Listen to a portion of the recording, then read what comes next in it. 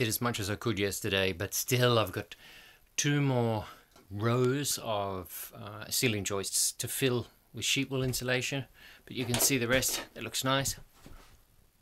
Always looks so neat and tidy, and it's all going to be covered up, of course.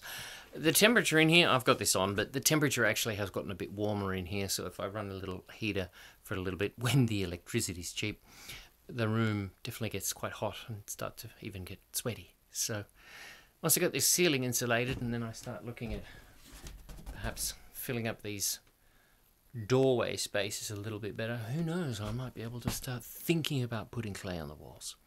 But yeah, I've still got those 2 to do. Okay, I'll continue tomorrow. Bye.